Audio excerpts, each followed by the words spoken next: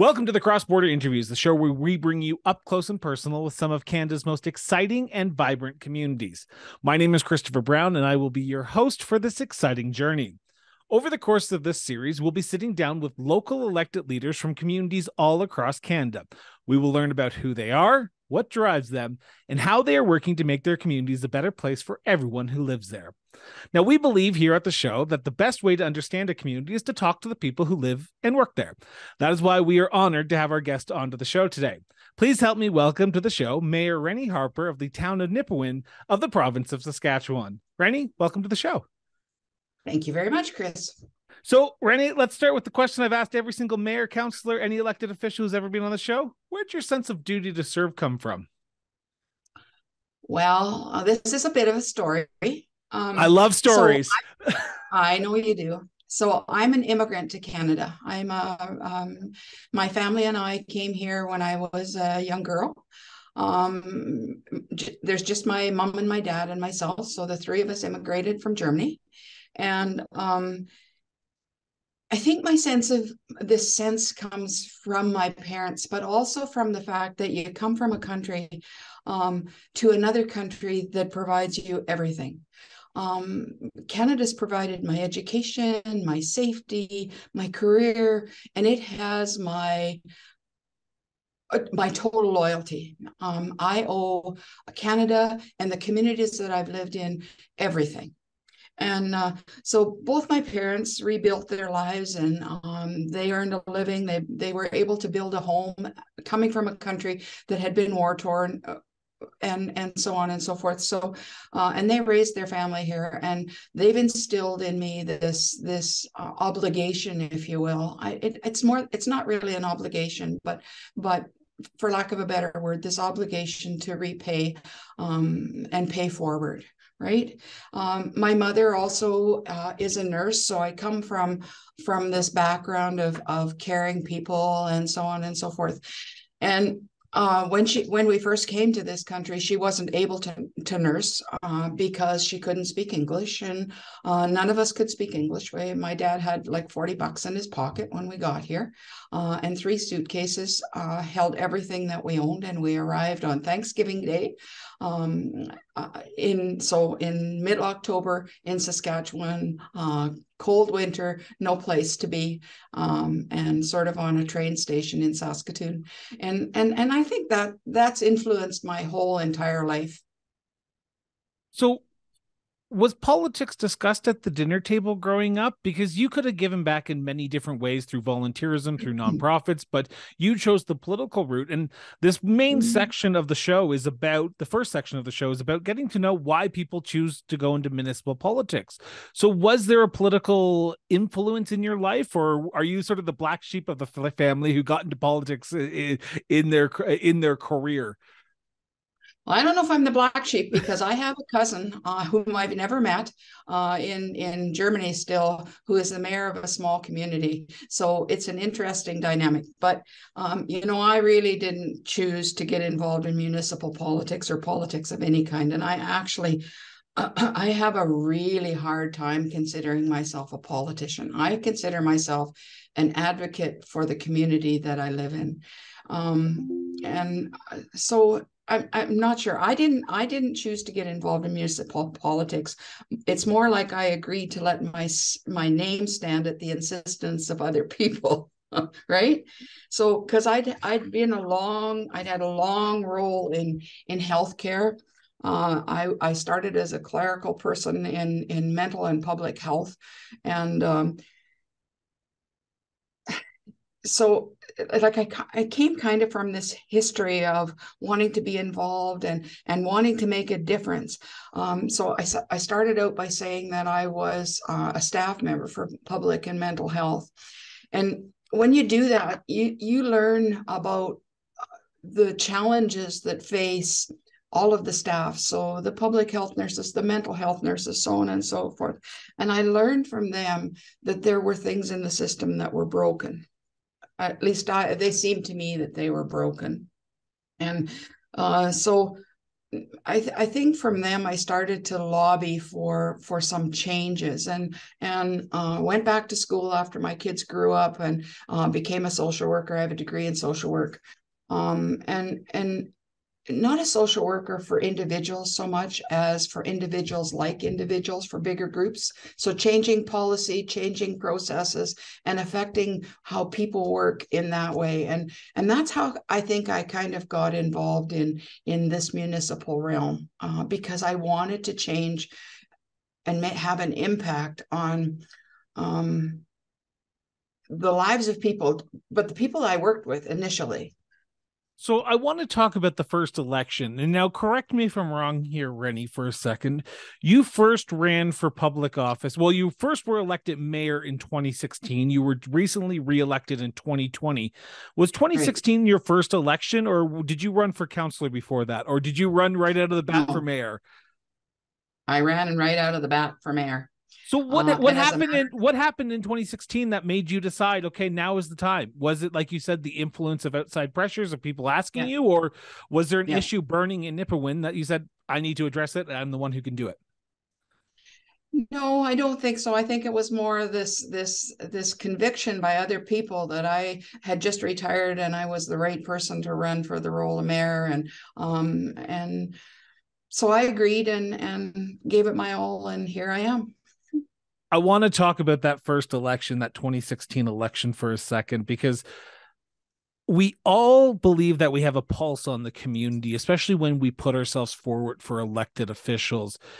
When you were door knocking, when you were talking to the residents of your community, were there issues that were being raised that you were happy about, that like people were talking about? And then were there issues that you said, I'm surprised that this is being raised because I thought it would have been addressed, or no one's talked about it? I'm glad someone is. Know if I could really say that. There were a couple of things.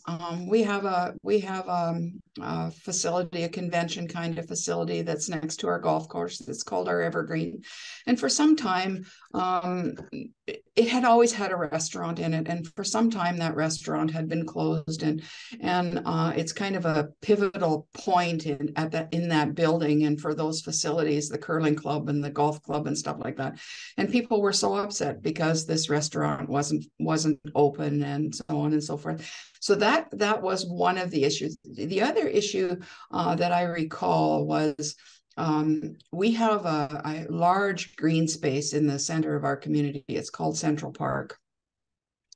And there had been some land sold. A portion of Central Park, that long-term green space, had been sold to a private developer, and a lot of people were upset about the fact that that had been done without a lot of consultation, and so those were kind of the issues of the day.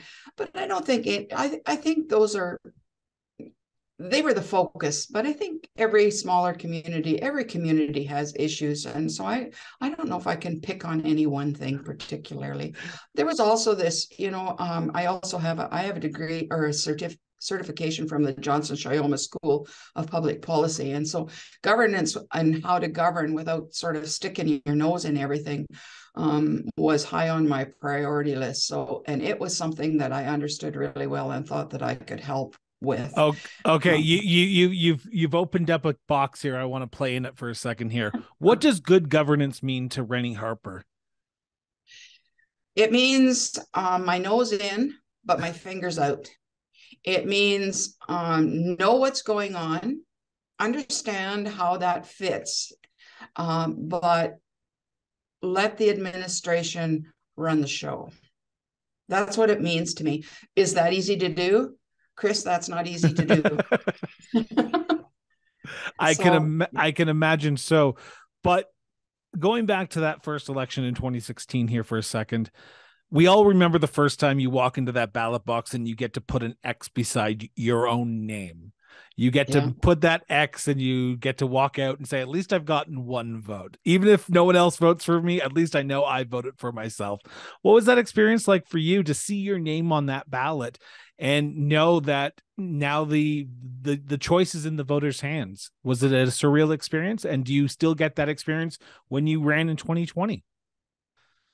it's kind of humbling because, you know, as people, and especially as female people, you're taught not to do exactly that, right? Not to stick your name forward, and not to vote for yourself, and not all of those things, right? So it is kind of surreal when you think, yeah, I've got my name on this ballot and people are going to choose. um it's frightening, but it's also empowering. It's also, um, I don't know exactly how to say this, but it's probably more humbling than anything else. It's sort of, how on earth did I get here?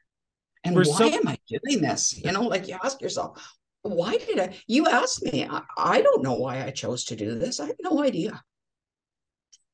but you seem to enjoy it. It doesn't seem like something that you, because you wouldn't put your name for reoffer for mayor if you didn't enjoy No, the job. I do. And you know, part of the reason why a person enjoys this kind of job, it's not about the negativity, and it's not about all the challenges. It's more about the fact that you get to put your community's face forward, and and perhaps to make some changes that affect, not just a few people, but more than a few people. I wanted to go back to the very first time you walked into the council chambers as mayor-elect for the town of Nipawin. There's a responsibility that mayors and councillors have to put on their shoulders to ensure that the decisions they make are best for their community, but also best for the people who live there, because you're making decisions that are going to affect the budget, people's taxes, people's pocketbooks.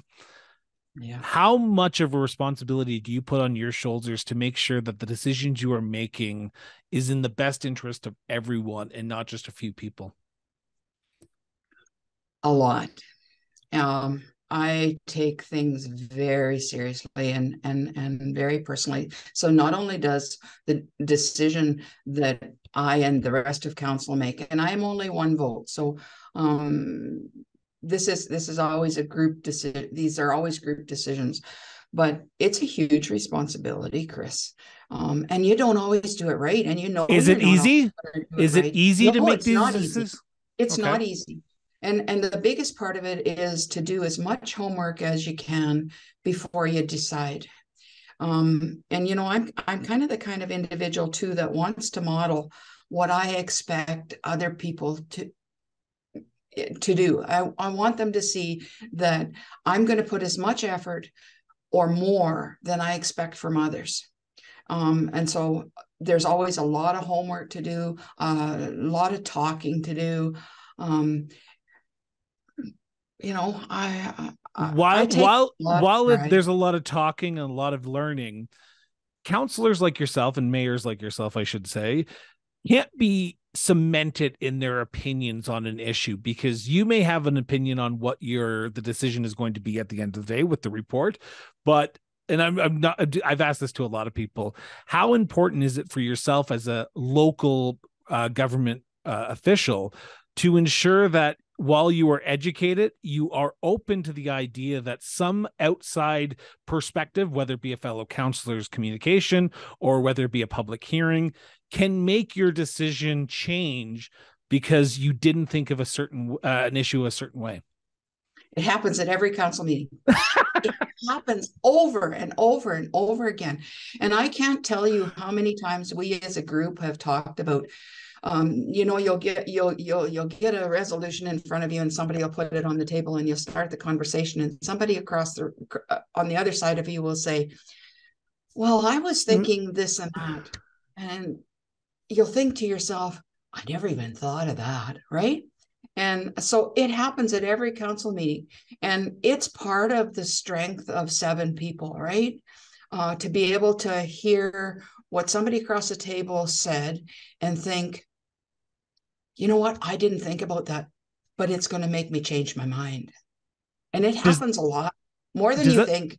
Does that come into play when it comes to your consideration of what good governance is not being cemented, but understanding that you're there to put your mind in the pot, but not the fingers in the pot, that sometimes you're not going to be putting your fingers and making decisions on where the grader is going to go, but what the best interest of where the grader should be prioritizing is what is the big issue. And we don't even talk about where the grader should be prioritizing. Shame on us, right? We talk about more about do we need a grader, or do we need three graders to do the work that the community demands, right? But yeah, you're always changing your mind. You're always getting more information, and that information, that's good governance. That's what it's about. And that's why you make mistakes sometimes, Chris, because you maybe don't have all the information, and some information comes later once you've made a decision and everybody says, oh my goodness, why did they do this? And then you begin to think, oh, maybe there needs to be sober second thought here. Are you willing to revisit an issue after you voted on it? And I'm not trying Yes, to and pick we on you. actually It's just did that so. very recently. Can you Yes. explain? Can you give me an example of when that happened in the town of Nipawin? And I'm not putting you on the spot here. I just find it fascinating that you're willing to say, "Yeah, we make mistakes, and sometimes we have to go back and revisit because I've worked for Yeah. councils. Sometimes that I'm doesn't not sure I want to happen." give you, I'm not sure I want to give you a specific, but it happened about two council meetings ago, or a council Okay. meeting ago. We had Nope. made a decision, perhaps didn't have all the information, thought we were making the right decision, found out some things in the next 2 week period, and came forward and rescinded the motion that we made to do more homework. So it happens. It's not a one off. Okay. And sometimes we just haven't done our homework well enough, or I'm not sure exactly how, but No, um, and I appreciate that, and I don't want to stick on this point for a second because I am cautious of time, and I want to get to some other questions here. But before we move to segment 2, I want to end with this question. There's a lot of talk recently about the public and private lives of local elected leaders, especially at the municipal level. You are in your community 24/7. You're not going to Regina. You're not going to Ottawa. You are in your community for the entire time. In your 2 terms as mayor of the town of Nipawin, have you been able to find that balance of sometimes I just want to be Rennie and I just want to go to the grocery store and pick up a bag of milk or a carton of milk, or sometimes I know if I go to the grocery store, I'm going to be mayor and I'm going to have to stop and be asked 12 different questions about 12 different issues. So do you find that balance yet? I actually think people in my community, at least my experience has been that they're pretty respectful. And yes, you do go to the grocery store and you go somewhere and somebody asks you a question and debates whether or not you're doing the right thing. But as a general rule, I think people are pretty respectful, and there are ways they come forward. They'll write you an email and ask you to come and ask you to sit and across from them, just like the lady did this morning, and hear their concern. And I'm really, really, really willing to do that. I wish people would come forward more so that you could actually have a face-to-face, and then you wouldn't do that in the grocery store so much. I actually don't mind that. Sometimes when you're in the grocery store and somebody asks you something about town, you actually end up looking at it differently than you would have if they'd asked you at the council table. Across Canada, we've seen a decline in engagement of municipal politics, whether it be running for council. In Ontario, there's a lot of acclamations, whether it be voter turnout being on a lower. And this was not a prepared question. It's just you talked about engagement. How engaged are the people of the town of Nipawin? And are they engaged in the day-to-days going on of what's going on at council? I think they are. I think COVID had a bit of an effect, right? Really? Because we did a lot of we had to do a lot of virtual things. We didn't have public meetings in the same way. People joined on Zoom meetings and so on and so forth. But I think on the whole, they are engaged. And when they see an item that affects them, generally, they will come forward. Sadly, it's sometimes on the social media thing. And a lot of us as more public people try to stay off that social media, but you have to have a bit of a balance there too, because you have to know what people are saying. So I'm not sure exactly how to answer your question, but I I want sort to of. turn. No, you did. You basically said they are engaged, which is good. People should be engaged in their democracy. But I want to turn now to segment two. In segment two, I want to preface this first question by saying this is a conversation between Mayor Harper and myself. This is not a decision of council. This is not a motion of council. This is not a policy put forward at council. This is the mayor's opinion. We seem to always get emails about this question. I don't know why. Mayor Harper, in your opinion, what is the biggest issue as of recording that is facing the town of Nipawin today? Well, I'm not so sure there is any one particular thing. So, For what are us, some of the issues? I think some of the issues are that we've had to do some reorg, like those kinds of things, and we've had to change financial systems and so on and so forth to make ourselves more effective and have better information. After all, we are in 2023, and technology's changed. So the impact of technology, I think reconciliation in our community is really important. I think the increase in crime and drug use is probably one of the central issues for the people of the town of Nipawin. Um, it's everywhere. It's not just Nipawin's issue, which you well know, Chris.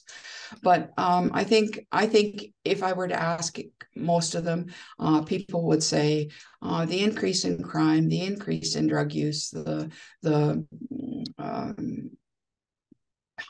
housing issues, the slum landlord kind of issues, those kinds of things are probably high on people's list.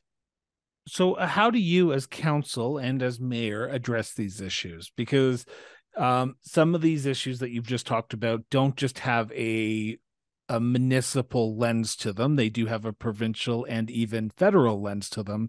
I'm speaking of housing and I'm speaking of crime.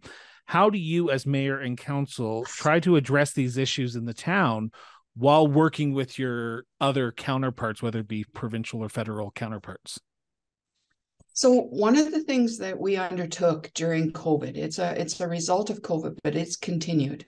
In March of 2021, when COVID was first announced, we had some issues in town, our surrounding communities that were shut down. One of our First Nation communities, for example, was shut down, and so we were trying to figure out how could we assist them, and so I brought a group of people together. It's turned out to be about 30 agencies and individuals and partners to talk about what could we do to assist, and how could we communicate so that we all knew what was going on with COVID. We called ourselves the interagency. We now call ourselves the Interagency Communication Group. And at the time when we first started, we met weekly by Zoom to talk about what were the issues, how many cases did we have, what could we do, how could we help people, so on and so forth. And that communication has continued. Nobody wants to disband it. We don't meet as often, but we talk about the issues like mental health services and access to mental health services, and what are the crime issues in our community and how can we help that. And as a result of that, and homelessness has come up a lot. And as a result of that, as partners, we've supported our Salvation Army, for example, in starting a food truck. A mobile unit that goes around our community and helps feed some of the homeless folks. We've done things like create a directory for services that anybody can access. It's hosted on the Town of Nipawin's website, but it's available by UPC code. People can scan the code and access the document and see where they might be able to get some resources and phone numbers and email addresses and things like that. And so we communicate regularly. We we talked about immunization and where could people get it. We talk about how people can access submitting their tax information, and how do we do that together. And on that, we have agencies like the Salvation Army, social services, education, the town of Nipawin. We have retailers. We have the Chamber of Commerce. So it's a broad spectrum that affects our whole community, and that's kind of how we stay in touch. And one of the things that came out of that was Citizens on Patrol program that had been in Nipawin at one point in time, but had disbanded.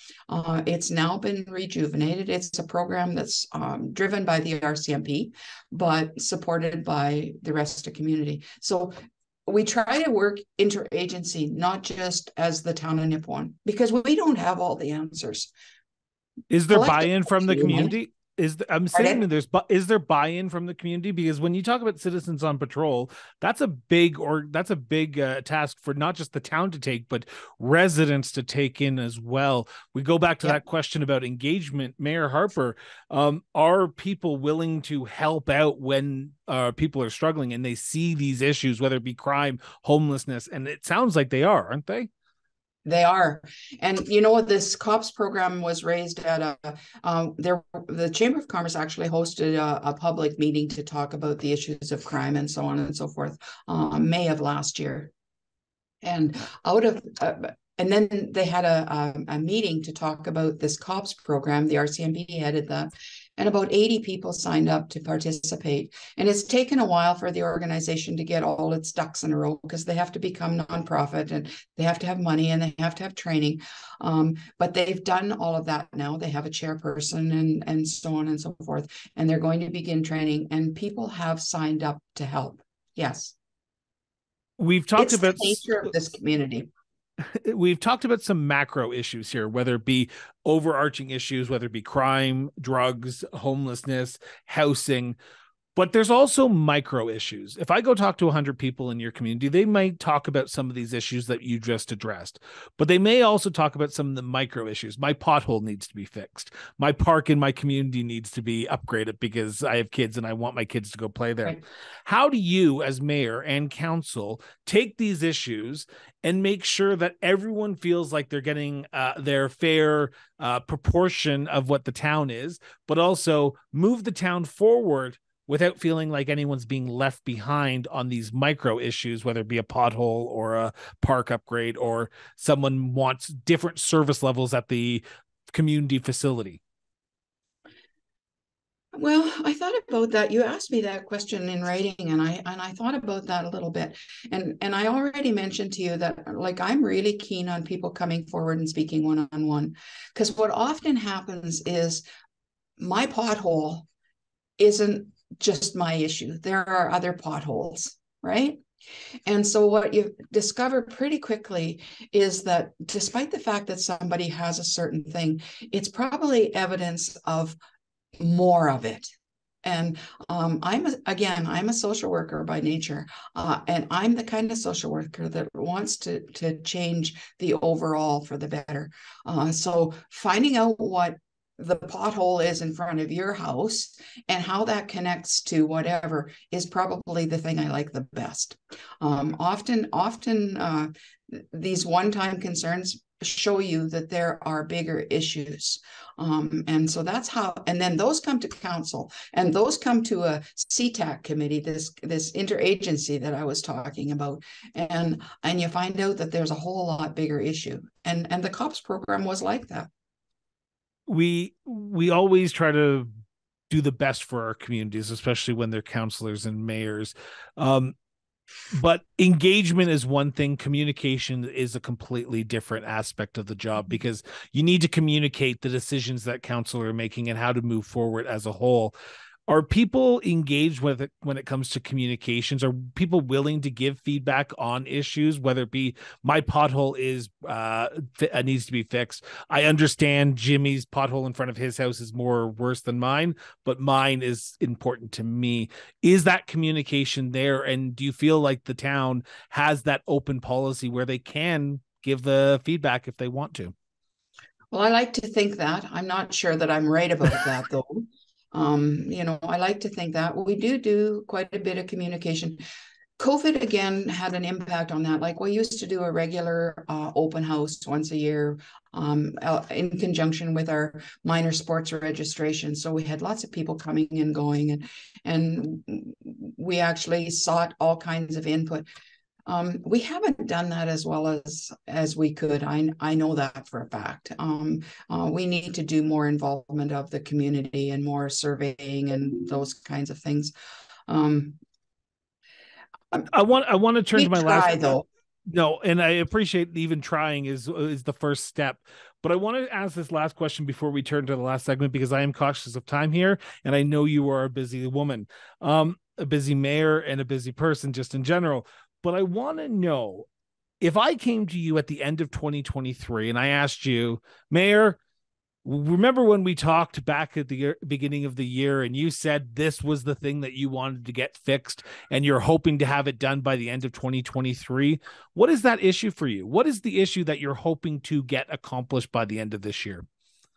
So in 2023, what I'm looking for is, I'm hoping that we can develop a new official community plan. It's something that we need to do.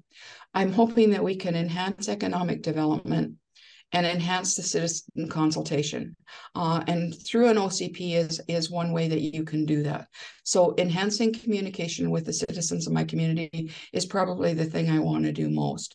I want better financial data and a new financial operating system. And I want to be able to grow the community. If I could have a magic wand, I'd like to think that perhaps someday Nipawin could become a city. Perhaps not, but perhaps maybe. So I'm gonna turn to my last segment here, because I know I'm just, like I said, I'm cautious of time here, and I want to talk about tourism. I love tourism. I love tourists. I love being a tourist. I love spending my tourism dollars here in Canada instead of somewhere else. I have pledged that if you come on my show, I am coming to your community. So I will be in the town of Nipawin later this year, actually probably in April when this is airing, because I'm going to be at Suma, and I'm hoping that I'm going to be able to make a drive out to Nipawin as well. So, Mayor Harper, in your opinion, what should my listeners and my viewers do in the town of Nipawin if they visit your community? Oh, my goodness, Chris. Oh, first of all, I look forward to seeing you at Suma. I'm the VP of Towns Suma, so I'm looking forward to seeing you there. There are a lot of things to do in the town of Nipawin. And I'm not sure if you know. I'm not sure if you're an angler. Are you? I have fished twice in my life, and both times they did not end well for me or the fish or the boat that capsized. Okay. So one of the things that I'm not sure if you're aware, but some of the events that we have, the Premier's Cup and the Vanity Cup, they're both North American-wide tournaments. Both are the richest tournaments in North America. The prize is what I mean here. We have a huge turnout for that. So fishing, traveling along the river on houseboats, the same river that the voyageurs traveled on to Cumberland House. That is an experience all of its own. You don't have to fish. You can just ride the houseboat and look at the eagles along the way, and you might be able to hear the past voices of the voyageurs, I'm telling you. And snowmobiling, we have wonderful trails. We have wonderful groups that look after the trails. We actually just hosted 240 snowmobilers at the Saskatchewan Provincial Snowmobile Festival. So we have a lot of that. If you look online, and unfortunately it's been closed due to safety issues at the moment, but we have the only crooked bridge anywhere. The traffic ran below it. It was built in about 1930. And the traffic ran below it. I actually learned to drive on that bridge. And the railway runs across the top. And if you look on the website, you'll see pictures of it. So that's a bit of a highlight. We have a second to none museum that's called Living Forestry. They have a celebration on July 1st that's truly second to none. They bake bread and run equipment that's been rejuvenated and cut logs, which is part of the history of this community. If you come during our Nipawin Fair, our exhibition has been here for a long time. We have a parade, and then following the parade, we have a street fair, which last year saw about 500 people on Main Street, visiting with each other, sharing food, looking at old cars, petting zoos for the kids, and then going on to the exhibition. We have a golf course that if you research Evergreen Golf Course, it's high on the list of Canadian golf courses, 18 holes, also second to none. You can come off the golf course and go to a restaurant that for an experience that you might not have. What else can I tell you? We have a sanctuary called North Street Sanctuary. That's a wildlife sanctuary, bird sanctuary, that's been here for history. It sounds like there's something for everyone. Yeah, there is. It's a wonderful place to be. And, we call ourselves a town for the people that's exceptional by nature. And I know you're running out of time, but I'm nothing if I'm not prepared. I want to read you a poem. And it was written by a lady called Annie McCara, that was from here. There's a place that welcomes me in the spring, that promises color and warmth to come, and freshest green its grass and buds bring to blanket the colorless landscape glum. There's a place in summer I like to pass through where wildflowers cheerily frame the trails and patchwork crops stretch yellow and blue under big puffy clouds unfurling their sails. There's a place that beckons me back in the fall, a paint box of colors mid swamp, spruce, and pine, where the crisp, fresh air has a pungent call, this way to cranberries ripe on the vine. There's a quiet place that in winter keeps its colored lights twinkling in glistening snow, while buried underbrush in whiteness sleeps, and children make snowmen and cheeks aglow. There's a town at this place that I long to share. Its friendly acceptance still brightly shines, where the people are kind and welcome you there. It's known as Nipawin, Pearl of the Pines. So Pearl of the Pines, town for the people, exceptional by nature, at the end of the rainbow. Those are all things that have been used to describe the town of Nipawin. What more can I say? You have painted an amazing picture, Mayor Harper, but I want to ask this question because I still have two questions left here. The question, though, going back to tourism, after a long day, after a hard day at council, like stressful meeting, where do you go in the town to decompress? Where do you go to just let it all flow away and just get back to reality? My best answer to that is home. But every mayor wants to say that. I know, because it's true. And my other answer is I go to all of the same places that all of the rest of the people in my community go to, because it's amongst them that you find the information, that you find your best piece. My last question to you, Mayor Harper, and this is the $1 million question. This is the question that you probably get all the time, but I'm asking it right here, right now. What makes the town of Nipawin such a unique place to live, to work, and to raise a family? In my opinion, we're progressive. It's a safe community, despite some of the things that you've heard me say that are happening all across Canada and the world, not just here in Nipawin. It's a safe community. It has a wonderful education system. It has good health care provision, even though sometimes we struggle with physician recruitment, just like everybody else. It has citizens willing to engage in things like COPS program to mitigate some of the increased crime that we see. It's a wonderful place to live, Chris. The people are friendly. People are willing to help each other still. And I can't see living anywhere else. And I've lived other places. I came here from Saskatoon. I've lived other places. I wouldn't trade it on a bet.